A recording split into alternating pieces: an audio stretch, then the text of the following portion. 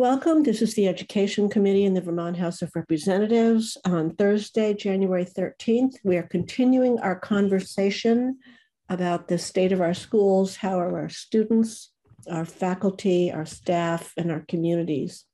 And what are the things you would like us to do, and what would the things that you would please like us to please not do this year.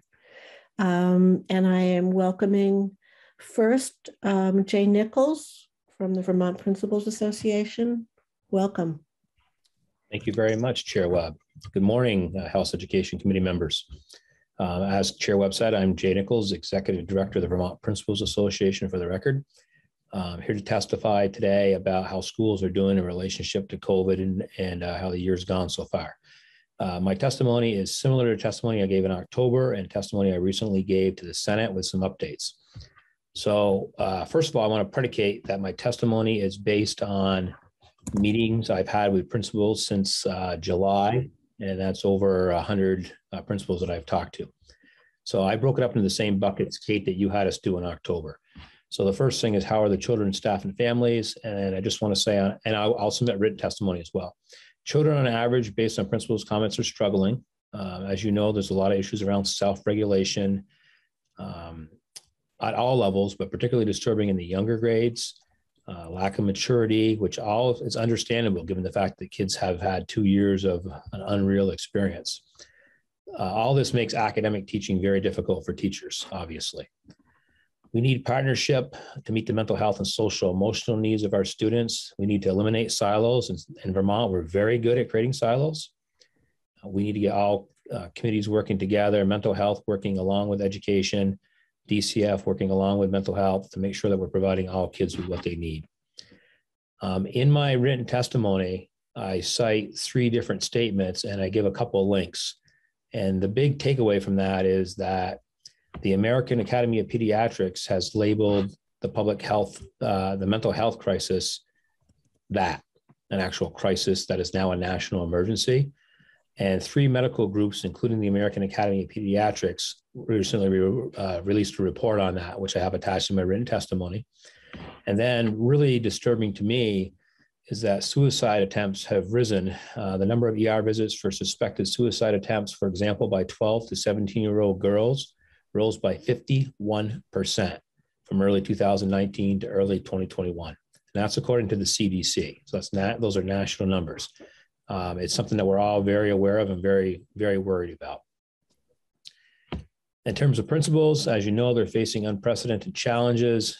The work that they've had to do so far is not sustainable. We're hoping that the changes in contact tracing and some of the responsibilities will make that a little bit easier. Principals are very worried about, is this going to become the new normal? And it's costing me members. We've had 4 or 5 principals leave this year in the year. I've never seen that happen before. And we have a bunch that are just saying, I'm hanging on to June, but then I'm probably going to walk away. So I'm very concerned about that. I know that's true with teachers as well. Families, of course, are all over the place, as you might expect. You've all heard about the issues with masking and anti-vaccine parents in board meetings. We've also had some frustration more on a day-to-day level related to contact tracing, especially in situations where schools have sent home kids who have no symptoms and appear to be perfectly healthy.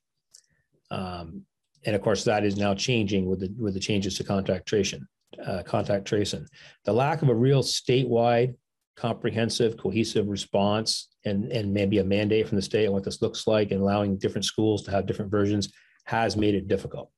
And again, we are hopeful that the change to contact tracing that was recently announced will make things easier operationally and take some burden off of schools while ensuring, probably most importantly, that more students can be at school in person every single day. I already talked about contact tracing in terms of what is working, what is not. There are major staffing shortages, as I know you're aware. Few or no substitutes, not just teachers, support staff, bus drivers, paraprofessionals, custodians that are a level worse than ever before in anyone's memory. I recently pinned an op-ed in Digger. I got quite a bit of response about that, asking people to reach out to volunteer in their schools and help in their schools. And I had a parent reach out to me and say, I tried to reach out to my school and volunteer and I wasn't allowed to because of fingerprinting. And it took so long, I couldn't make it work. So even when people want to help and do the right thing, sometimes there's roadblocks that get in the way. This shortage is an acute, immediate problem, and I'm worried about long-term shortages as fewer people are going into education-related jobs for a variety of reasons, and that includes teachers and administrators. As you know, there's been issues with transportation, especially in terms of staffing, and in some cases, we've had to cancel school because we could not get the kids to school because we couldn't have enough bus drivers, and we've had to cancel a lot of extracurricular activities as well. Most principals are not able to serve as instructional leaders this year. The vast majority of their time is spent on management functions and getting things covered. Principals talk about every morning for the first hour, hour and a half. They're usually meeting with people to say, all right, who's going to cover gym today because the gym teacher's got COVID or is out because of contact tracing. What is working, as I mentioned earlier in the year, is that many schools have adults that are really bonding together. They're in survival mode, but they're really working hard to support each other and most importantly, supporting all of the kids. I do want to mention that the work done in the area of SEL, and I put community schools into that bucket, and after school programs and other programs that we do on a day-to-day basis in schools has been very helpful. I can't imagine where we'd be right now. I can actually, because I talked to directors in other states and we're in a lot better shape than a lot of people are. And I want to mention, we are not in recovery mode. It's important people realize that. We're still in survival mode. And many educators don't feel value. The pension thing last year really hit hard. People are very worried about that. So it's time at the legislative level to step up and completely support public education. This means making sure education fund dollars are being used in an effective way. We need to support our public schools and make sure education funds are not siphoned away by any groups or schools that discriminate against some of our children. That's a big issue for all of our groups at 2 Prospect. And in terms of requests for legislative action or non-action in 2022, I'd ask you to support the VPA retirement bill concept that would allow educators to come out of retirement for 1 year to fill hard to fill positions. To me, it's an easy win-win proposition because they would pay into the retirement system. Support any federal or other efforts that allow for schools to have 4-year-olds in school full day for early kindergarten with a corresponding FTE for ed funding purposes. I know that's tied to the president's bill. We hope that sometime that Build Back Better gets across the finish line, especially in terms of early childhood. We are working with our national organizations to try to support that. Look at and support any legislation that will provide financial assistance to educators that work in more economically depressed schools if they agree to stay in those positions for a set period of time. This could take the form of support paying off student loans or extra enumeration. It's very hard in our rural schools to keep people. They often have teachers for a couple of years and those teachers leave for higher paying jobs 20 miles further, heading back more towards urban, suburban areas. Make sure the state pays for any PCB testing mitigation measures so this doesn't become a budget killer for local school districts. Make sure that any work on Act 173 stays true to the major goals of that legislation. More flexibility for schools to better support students, major reduction in paperwork, focusing on serving kids, and developing comprehensive student support systems. Don't add any legislation that puts more pressure and stress on school boards, superintendents, principals, teachers, and support staff. The list of requirements is constantly growing without the corresponding support. So please don't add anything unless you're going to take other things off the plate of educators, or you add something new that's going to actually help make it more, make the work more attainable. And lastly, please don't pass any laws that will further increase the divide between the haves and the have-nots. We need to make sure our poorest, least resourced school districts have access to high quality, qualified educators, not just the districts with the most resources. There are a couple of bills being contemplated that would have an adverse effect on our most vulnerable students in schools. Please look at education-related bills in terms of impact on our students, first and foremost. Thank you, and I take any questions, and I can stay till 11 to answer questions with the others as well.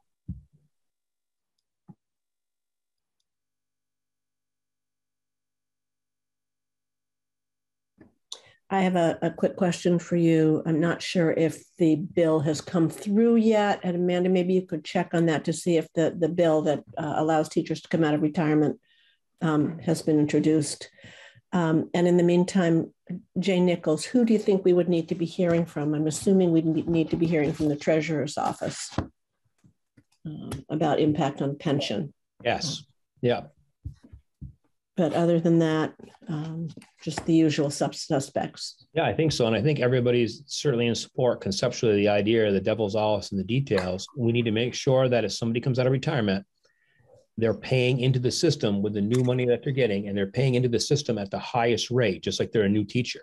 Right. So that we're actually helping the pension fund. And at the same time, they're not taking a hit by losing their retirement. And they're filling a position that we're not able to fill. Amanda, can you put that on our list? I'm going to see if the bill has been introduced or not yet. I want to get to that fairly soon. Representative Austin. Yep. Hi, Jay. Just could you be a little bit more specific about the bills that are being proposed that would further divide the haves and have-nots? Well, I want you to look at that lens for every bill, and I'm glad to talk about any of them, but there's one bill right now that's in general military affairs that would allow teachers to essentially become free agents in terms of contracts. And so the way that bill would work, and I testified against this a couple of years ago, it was put forth by Representative Townsend, if I remember right. I think it's Representative Townsend again this year. And she's trying to make sure that teachers have more opportunities to leave schools to go to other schools for jobs. And I understand where she's coming from. The problem with it is that the way that it's set up is that if I'm a superintendent or a principal and we hire a teacher and she signs a contract in April to teach for the following year, she would be able to go right up to the first day of school and interview for other jobs and walk away. And that just leaves our most vulnerable students hanging in the lurch. So if we need to, we can come up with some type of a window that's a hiring season or something along those lines if we have to. What we don't want to have is teachers leaving at the last minute or very, very late in the school year and having it be very impossible to find qualified people to take their places in the following school year. So that's one of those bills where people have good intentions and they're trying to support the adults, but they're really hurting the kids if they don't really think it through. Thank you. Just let us know what that bill number is, and we'll keep track. We'll keep an eye on it. Okay, I'll have to email you. I can't remember. I almost feel like it's H80, but I could be wrong. Okay. Representative Austin, is that it? I'm done. Okay. Thank you. Thank you for that question. Representative Conlon. Thanks. And Kate, you can shut me off if you want to postpone this discussion till the bill actually comes before us. But in the issue of bringing folks out of retirement to work, which seems like a great idea, but I do wonder if it's going to run into issues with the NEA, who might fear that school districts would hire somebody coming out of retirement because they don't have to pay medical and other benefits necessarily. Let's save that question. I think it's a really good one when we get to the bill. Representative Brady. Thank you. Thank you, Jay. I just want to ask, when you say, it's time for the legislature to step up and do everything to support schools and teachers, totally agree. Is there anything more specific? It's kind of like parents, I think, wanting to go in and volunteer in schools right now. There's not necessarily anything we can do except do no harm, but just want to ask, is there anything else that more specifically we can be doing? Well, I mean, there's some things that we're going to come to you with, but for example, we passed a law last year that said that public schools had to follow certain rules for in elementary for exclusionary discipline, and private schools didn't have to. We've also passed laws before that have allowed private schools to receive public funds that discriminate against our kids. Now, that's something that hopefully we're all working on together. That's a huge issue for us. And it should be a huge issue for everybody. If public education is a public good being paid for by the public taxpayers, then we need to ensure that no students are discriminated against. And that includes religious schools or independent schools. And we've got some great independent schools that do a wonderful job of including all students. And they get public funds. And our argument is that any independent school that gets public funds needs to include all schools, all students in their school. So that's the overall theme, Representative Brady. And some of that is, I believe, some of that was addressed in the 2200 rule, I believe. We're working on the 2200 rule. We have a subcommittee Yeah. Sue is on that subcommittee, as am I, and Marilyn Mahusky and Mill Moore, a couple other people from independent schools. And I think we're close to some resolution on the 2200 rules. Thank you. Representative Brown. Thank you. Are you hearing, so we heard some testimony yesterday from the Vermont School Nurses Association about the changes that are being made to contact tracing. Are you hearing from your school communities that those adjustments are going to help lighten the burden on school staff in terms of the work that needs to be done around contact tracing? I think I'm still trying to understand what that shift in workload looks like and if it is going to help. Yeah, I think I testified about that a little bit in this committee the other day, but maybe I was in Senate Ed talking about it. I had trouble remembering. And the answer is our executive council talked about it, and we're basically going to take a wait and see approach. We're optimistic that it will help. We know that what we were doing before was not sustainable. There was no way. So we're hopeful that it's going to help. There's some fear out there. Will parents be honest? Those types of things that people, we constantly worry about. But whenever I hear Dr. Lee speak, it gives me some hope, because he'll say, even if somebody's not doing the right thing, as long as everybody else is masking appropriately, taking mitigation strategies, we're all so much safer. So to answer your question directly, we're hopeful. Principals and the executive council are optimistic. So we're going to have to wait and see it plays out. We got to make sure there's plenty of tasks and there's high quality masks in our schools. And I think if we can do those two things, it can work. Thank you. And we are reaching out to the AOE following the testimony we got from the Nurses Association about contact tracing, that what we heard yesterday seemed to be in conflict with what the agency had said. So we're reaching out to get some clarification from the agency on that. We're also reaching out to get more information on where we stand with masks and testing from AHS and the AOE. Any other questions for the principals? We can move on to the special ed administrators, and welcome Darren McIntyre. Thank you for joining us. And for the record, could you just state your name and position? Sure. Thanks, Chair Webb and committee members. I'm Darren McIntyre, Executive Director for Vermont Council of Special Ed Administrators. Similar to Jay, in terms of an update, what I submitted was very similar to testimony back in October. A few updates and some others that I'll share verbally as part of the testimony today. As many have commented both yesterday and even with Jay's testimony, we continue to see shortages. Our association is tracking those. We know statewide, I believe there's somewhere in the neighborhood of 1,300 vacancies across a variety of different positions. Specific to our association, I've tracked over 350 vacancies. Those are a combination of special educators, related service providers, so OTs, PTs, SLPs, behavior interventionists, paras, school psychologists, all contributing to what many have mentioned as a continued crisis with the shortage of staff. Most recently, the information that I got from our membership, over 30 of our members across 30 supervisory unions, they've averaged the equivalent of 10 full-time equivalent positions, or 10 FTEs for vacancies. That's led to continued need for coverage of various roles.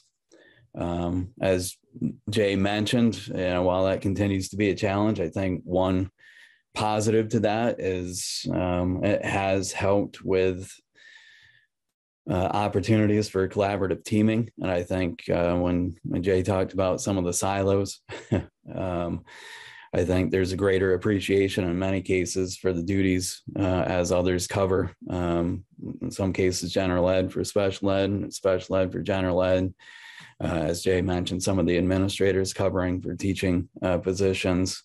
So I've heard many say I have so much more appreciation for the role. And hopefully, I think Chair Webb, you mentioned yesterday, hopefully once some of this starts to improve, we can see opportunities for a reckoning and more collaborative teaming on these items. In addition to the shortages, we've seen more recently an increase in special ed referrals. And I think that's paired with a number of different items, as folks have mentioned, just a strain on overall mental health needs for students, in addition to staff. On a student level, we're seeing increased referrals for that reason. Student regression because of continued absences, that has paired with increased special ed referrals. And I think related to upcoming rule changes in this conversation about delay or implement on July 1, there are several parent advocacy groups putting out information to parents and guardians saying, do the referral now to special ed. And if they're not eligible, wait until after July 1 and refer again. So that's created sort of increased anxiety and stress on an already challenging set of circumstances. Wanted to talk in terms of an update on that conversation of the implement or delay.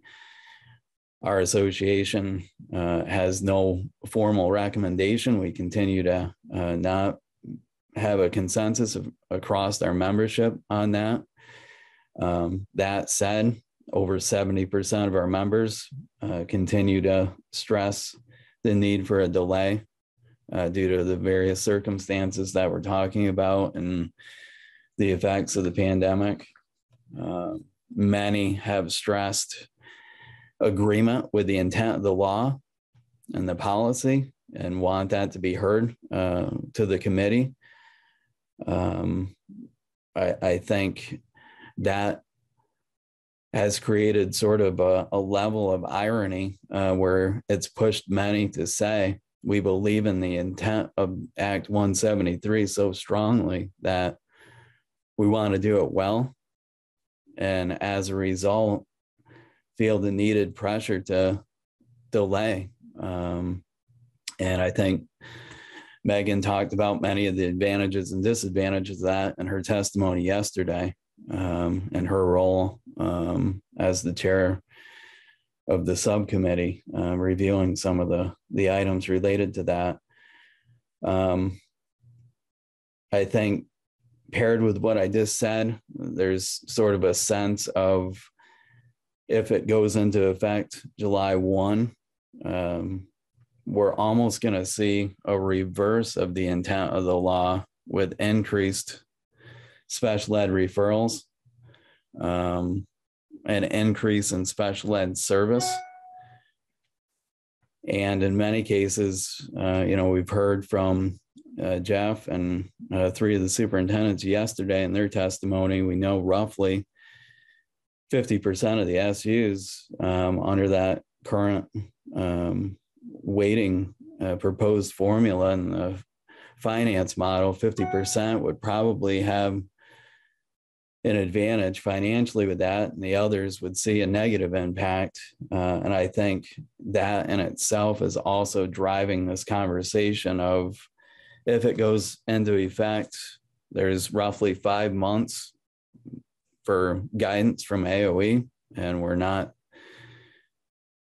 seeing that in many cases. And I'm grateful and respectful for opportunities to collaborate and provide input from our membership with AOE on establishing expectations for those items, but in many cases, those just are absent and void.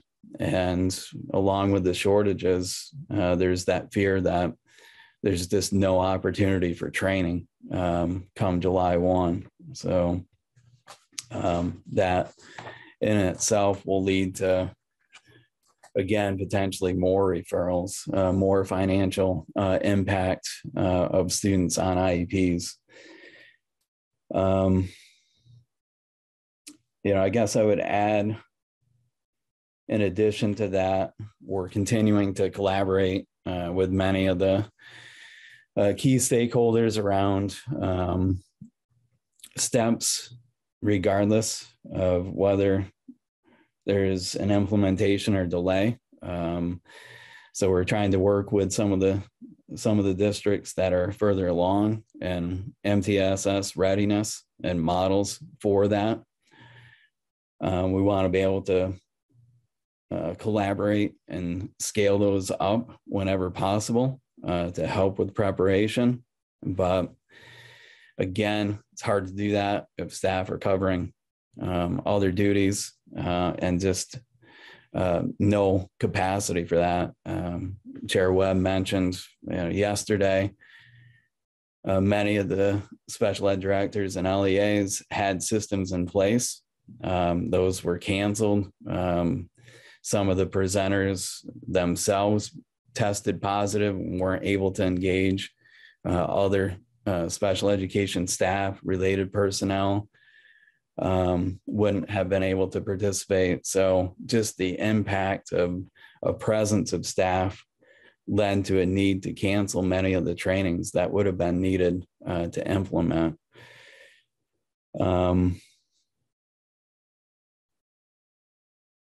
I think the other is steps to develop ways to mitigate the financial impact. And again, testimony was provided yesterday on advantages, disadvantages.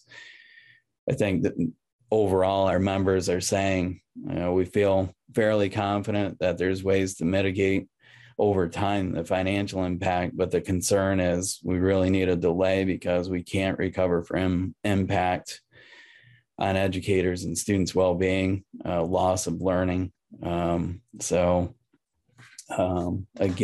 the irony is, I think nobody argues if the implementation is done well with 173 and these upcoming rule changes around adverse effect and SLD identification, then there's gonna be greater student outcomes, instructional outcomes, well-being, mental health related outcomes, systemic outcomes, and overall measures for tier 1 instruction and access for all students.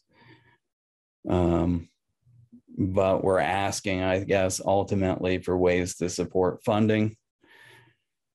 If this is going to go into effect for training, some have existing methods through teacher master agreements where more formal training is needed and credit-based coursework.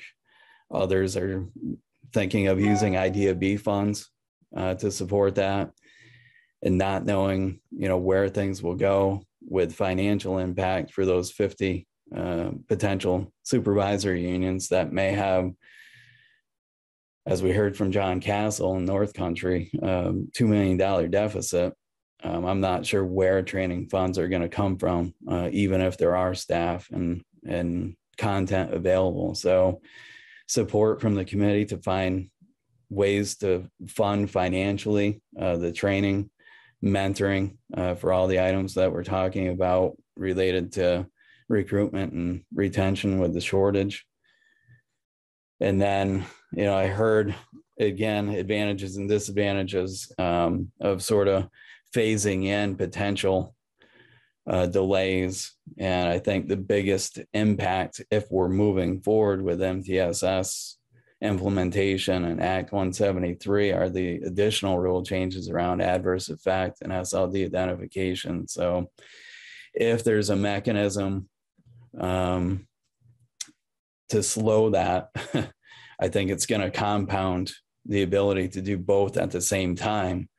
We would ask for considerations to be given around the timing of those. I'll stop there and see if there's questions.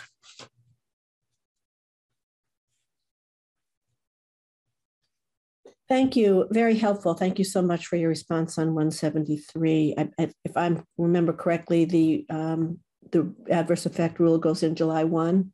Is that Correct. right? Yep. Okay. We might want to talk with you a little more about that another time. Thank you. And we have any questions for the special ed administrators at this point? Be time at the end also. Okay, seeing none. Jeff Francis, welcome back. Good morning. Hello, committee. Let me start with an audio check. Am I coming through okay? You're okay. Okay, if at any point I am not, just signal me and I'll shut off the video. Okay. I do have high-speed internet within a mile of the State House, but Okay. still sometimes experience problems. I'm going to suggest you turn it off now because it's just a little wobbly. Okay. Is that better? Yes. Okay, thank you very much. And I'll turn my camera back on for the questions if you have any. Mm-hmm. I wanted to start by thanking you for your leadership and commitment to delving into this issue. The challenges that have been brought to Vermont, the world, I guess, the country, and in this case specifically the education community are formidable. My testimony this morning it's based on a meeting that two superintendent leaders, Gene Collins from Rutland Northeast and Libby Bonesteel from Montpelier Roxbury had with the Senate Education Committee last week. And that testimony was a compilation of thoughts and considerations that we collected from a number of superintendents who serve on the VSA Board of Trustees. And the first thing that those superintendents spoke about last week, and I'll speak about this morning, is just the high level of anxiety that's been brought to the education community by everything that's involved with the navigation of the pandemic. I think that you all are very familiar with that due to a combination of your own experiences and what you've heard from others. But we think that the nature and impact of the pandemic can't really be overstated. In many ways, the anxiety levels are attributable to the experiences that people have positionally in terms of their own family, the school systems in which they work, the education system overall. And a lot of it has to do with the need to make changes and the communications around those changes. So at the beginning of last week, there was a high level of anxiety due to the return from school break. By the end of last week, we had information about the protocol changes that were being announced as we made the shift from Delta implications and impacts to Omicron implications and impacts.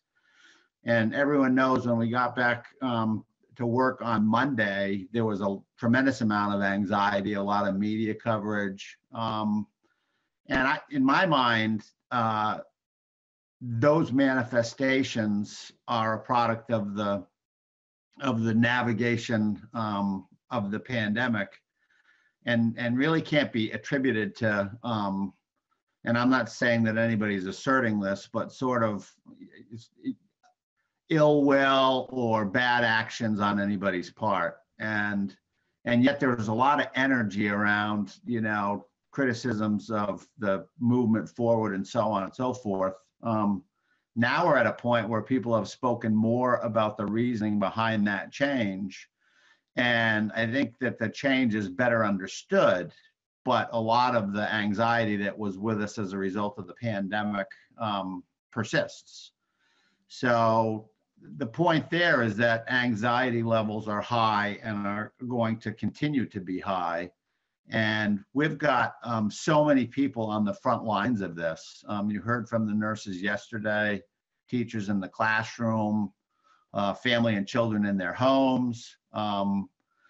So I think that collectively we're all hoping for some relief if Omicron does in fact run its course. But I think that for the time being, the anxiety is with us, and that's going to have profound effects. So that was one theme that we talked about last week, and I'm speaking about today. Another theme is staffing capacity. And I know that you're fully aware of that. I get examples every day in communications from school systems that either I'm directly the recipient of or that I'm copied on, that just talk about the major implications of not enough staff. And as you know, that affects school districts' abilities to remain open, and just has profound effects in the communities where staffing capacity results in the need to close a school, or where shortages in staffing capacity cause people to, and this is literal, get no rest. So that's something else that superintendents are talking about. And when I get to the recommendation section, I'll refer back to, it's very, very challenging to have immediate solutions to any of these things, but I do think that there can be a planful thought process, and there are going to be lessons learned out of this pandemic for mid and long-term actions that we can take in order to address these issues, both in the near immediate future and also over time. Student behavior, which is a recurring theme, I think, from all the witnesses. And when I say student behavior, it's not an assertion that it's a responsibility of the students. It really goes to their own existence within an unstable environment, which has been brought to us by the pandemic. And the superintendents who spoke last week in the Senate Education Committee took particular note, and they have firsthand awareness of this and expertise. I do not. That in particular grades, it's being noticed more than others. And the grades that they cited were kindergarten, 8th grade, and 9th and 10th grade, where they're seeing less stability than in typical years. And in the conveying those thoughts, superintendents indicated that schools don't have the capacity to deal with the dramatic increases in mental health and other behavioral needs. So that plays out in a number of ways, including putting more pressure on the systems overall, but it should not be lost that the pressure that's being felt is being felt by the students. So what is a very stable construct normally for kids with predictability and so on and so forth has become less so as a result of the pandemic. Thus the emphasis as we work through the COVID navigation that we do everything we can to keep schools open in order to provide that stability. But of course, there's a contest there. Because there's also concerns about the well-being of staff and what they've endured. So there's no real solution here, but it's an observation that's been made in the context of the current state of our schools. A point that I made when I testified back in October that's been reiterated is one thing that the General Assembly can do is to sharpen its awareness with regard to all of these things. And I compliment you for the effort that you're putting into doing that, both in the context of yourselves, your communities, the state, the General Assembly overall. But you know, the request that has been made for no new initiatives that will add burden or complexities is a very serious one. I think that that's well understood in this committee. We know that the origins of legislation can come from any one of 180 legislators. And to the extent, and you've signaled this morning, Chair Webb, that the House Education Committee can function as a gatekeeper to make sure that the very well-intended pieces of legislation that could add burden may not find their way to fruition in this legislative session, I think is deeply appreciated. But as has been alluded to and stated directly by other witnesses, there's a bunch of things going on that need to be tended to that create from a public policy standpoint, big agenda in the category of unfinished work. You just spent 15 minutes talking with Darren about Act 173. We know how complicated that is at this juncture. I know that right this moment, other committees in the State House or the virtual State House are working on the important matter of the weighting study, which is I'd say it's a colossal public policy issue right now. And I spent almost 2 hours yesterday speaking with 40+ facilities managers, representatives of the Department of Health, of the Agency of Education, and the Department of Environmental Conservation, talking about school facilities issues alone. Any one of those main topics could occupy all our time. And here we are treating them as, not ancillary measures, but measures that are taking time, even as we contend with all of the factors that, as I said, have been brought to us by the pandemic that have real influence and impact on the ground. So while I'm redundant in these messages, I'm redundant because I don't think that what I'm saying can be stated strongly enough. We were also asked by the Senate Education Committee to talk with them about what we believe the General Assembly can do to be helpful. And as I just completed, first and foremost, we want to make sure that we have a light year legislatively, while turning into, I think, the responsibilities that are already on the table. We agree with the VPA and others that the legislation that would allow retired educators to augment the education workforce should be treated as an imperative. Superintendent Collins, who spoke in the Senate Education Committee last week, talked about the fact that in one classroom, in one grade in her school system, they have changed teachers 3 times, and they're about to need to change for the 4th. And that's attributable to the fact that people currently have limited capacity to work if they're in a retirement status and want to come back. I don't know how much that's happening from school system to school system across the state, but in terms of the ability to temporarily provide relief, to bring stability to school systems currently, if we could get a law enacted that would allow folks to return to work if they're retired without penalty, we do think that there's promise in terms of greater stability under that approach. I want to compliment the General Assembly for the very rapid action that it took around procedures for annual school district and town meetings. So the testimony that I'm referring to right now thematically was delivered on the first day of the session. And here we are just a little more than a week and a half later, and the bill to address town meeting issues, it's on its way to the governor for signature if it hasn't been signed already.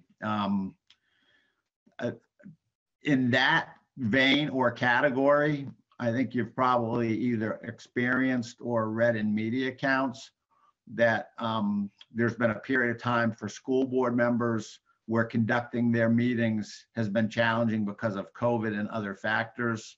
I know that there's a bill that's being considered that would allow for remote operation of regular school board meetings without having to maintain a physical location to conduct those meetings entirely virtually. We support that. That also looks like it will be received favorably by the General Assembly. I don't know what the status of that bill is today, but that's something that was cited as being particularly useful. In terms of the worker shortage, and this is a longer term need, we think a focus on, and I know your committee has discussed it, what measures can be taken to induce more stability in the delivery system by having more people interested in serving in public education would also be helpful. And then finally, in terms of the testimony that was offered last week, thematically, there was a big emphasis on mental health supports for children. And to the extent that there's an ability to focus on how we can enhance mental health supports for children, both through the public education system and through designated agency and other measures, that's a need that is likely to persist for quite some time. So from a system standpoint, and I know that you've focused on this in the past and are focused on it currently, but that is really a necessary body of work. I'm going to wrap up here in a second and I'll answer questions, but I wanted to respond to the questions that are being considered right now with regard to the changes in protocols with take-home testing as opposed to contact tracing and test to stay initiatives in schools, the current transition as it were. And like the VPA, superintendents are eager to see all the guidance with respect to that transition. I've heard Commissioner Levine and Secretary French talk about the rationale, and also Dr. Lee, about the rationale for the change. The rationale makes sense. I think that there is the most important element of that transition, other than the logistics, is communicating the reasons why and how it will occur. But our association does rely on the experts in the public health field. We support those. And logistically, the changes that are made are being played out in public schools necessarily. And schools have really risen to the occasion. They're being asked to rise to the occasion one more time. So communicating the how and the why is extraordinarily important. And I would add just one point that I think is probably familiar to the committee. What we heard when we learned of that guidance was that there may be some de-emphasis on staff within schools in terms of their ability to obtain tests themselves and participating testing initiatives. And what was referenced by superintendents is the fact that we need to make sure that we've got stability in the workforce by making sure that they are as well situated, and I don't know any other term to use, than comfortable as possible. And that means that even through the shifts that are going to take place operationally, we need to make sure that we're highly responsible to the workforce in terms of making them as confident as possible that they're safe. And that requires real clear explanations, understandings, and access to resources that will provide that confidence that they are working in the safest possible environment. So with that, I will pause. I'll turn my camera back on and I'll answer questions if you have any. I understand that you meet with the secretary on a fairly regular basis and help to speak with him about this guidance. Are you able to help in delivering the guidance so that it will be more accessible to the field to actually understand. I mean, it's complex times, it's complex communication is changing a lot. Everybody's anxiety is high. Just to help with the way the messages are delivered. That obviously that the message is important, but the delivery of the message is also important. Are you able to provide him feedback? Yeah, what I would say is, and I thought about this over the course of the last week. There's, as I said ad nauseum in my testimony, this is extraordinarily challenging, and there's nothing perfect about it. Secretary French communicates with individual superintendents on a daily basis with regard to challenges that come up in their systems. He also meets with superintendents every Thursday at 2:00 and sort of runs down what's transpiring. He prefaces those meetings by saying that what transpires verbally shouldn't be construed as written guidance, or shouldn't be construed as the guidance. The guidance will come in written form. And that's because the communicators in state government, they're operating in two directions. They're communicating with the field, but there's also a decision-making apparatus in state government that they participate in. So I would say, to answer your question, is a qualified yes, right? So we're able to give the secretary feedback about our impressions and responses to what's happening. He's got another set of limitations and conditions that he needs to respond to. But the answer to your question is yes. The other thing, and I thought about this a lot over the last week too, we have now, I think, 117 school districts in Vermont. There are 51 supervisory unions. There's those 3 independent tech center districts.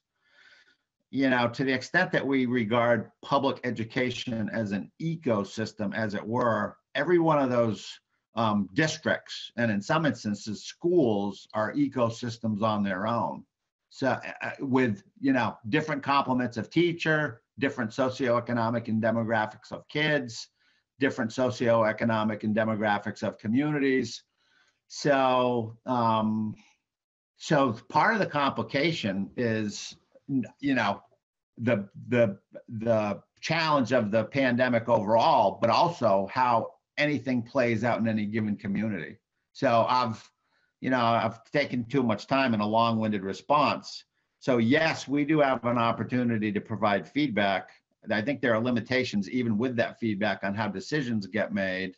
And a lot of this plays out community to community, household to household. It's the nature of, I think, what a crisis is.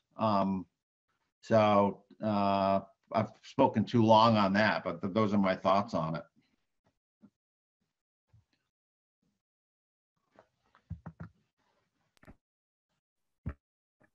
Okay, thank you very much. I'm aware of the time. I want to see if there are any questions at this point.